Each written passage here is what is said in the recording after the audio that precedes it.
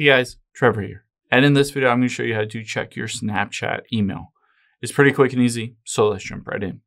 Now, let's open up the Snapchat app here and tap on your profile icon at the top left. Now that we've done that, we can tap on the gear icon at the top right. And you can see right under your mobile number, you can tap on email. You'll be able to see this is the email address that I have associated with my specific username and my account. I can always toggle on let others find me using this email address.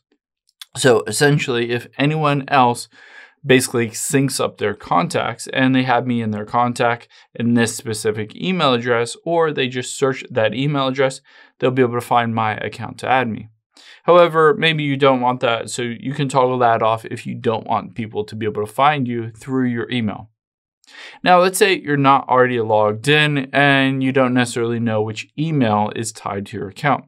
You can always just enter in forgot password and enter in either your phone number or your username, and it will send you a code to be able to reset your password and log in without having to really know your email address. And then after you're logged in, you can just check it directly in there.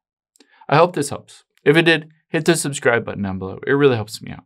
And I'll catch you in the next one.